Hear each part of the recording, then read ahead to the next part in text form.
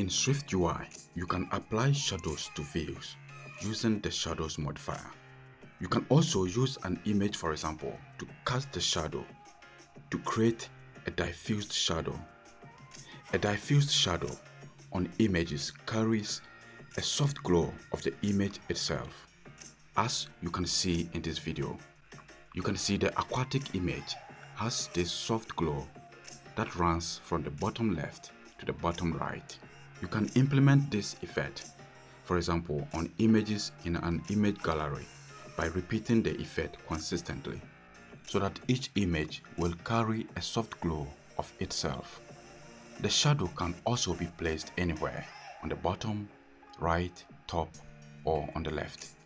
By using both coordinates of the offset modifier, we can also place the shadow on two coordinates. For example, if we want to place it on the left and on the top. In this video, we are going to create the diffused shadow in two steps. 1. We will duplicate the image you see on the screen and place it behind the original one. Secondly, we are going to apply blur and blend modes in order to create the shadow. So let's get started. Let's begin by expanding the code.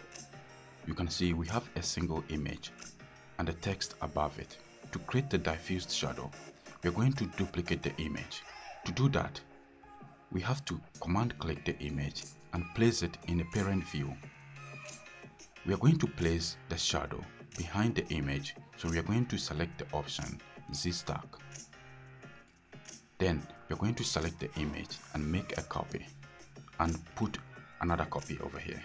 Since we are using Z-Stack, this image will be placed behind this one.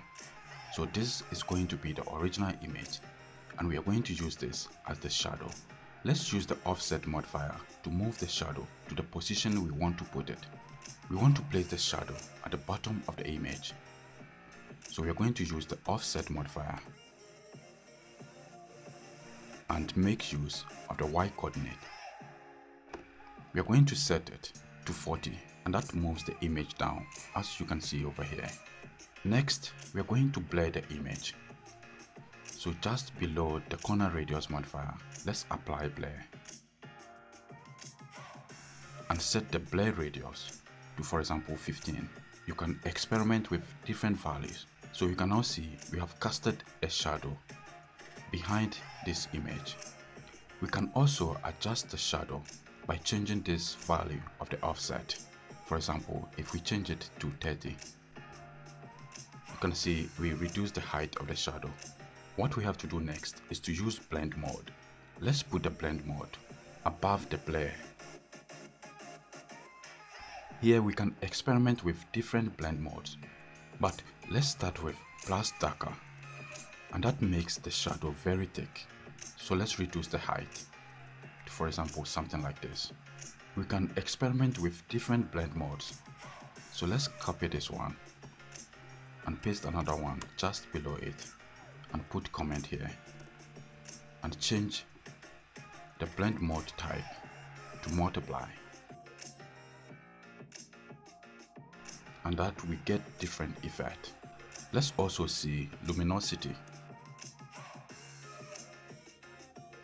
or hard light. Finally, I'm going to set the blend mode to difference. And this is the results we get. So you can experiment with different blend modes and blur radius. We can also change the position of the shadow, as I said in the beginning of the video. To do that, we are going to change the value of the offset from Y to X. And now the shadow is positioned on the right.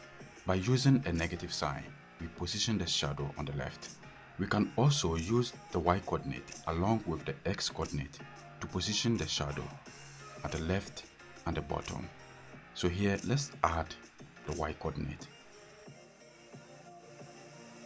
and set its value to 20. So you can see we have the shadow at the left and at the bottom.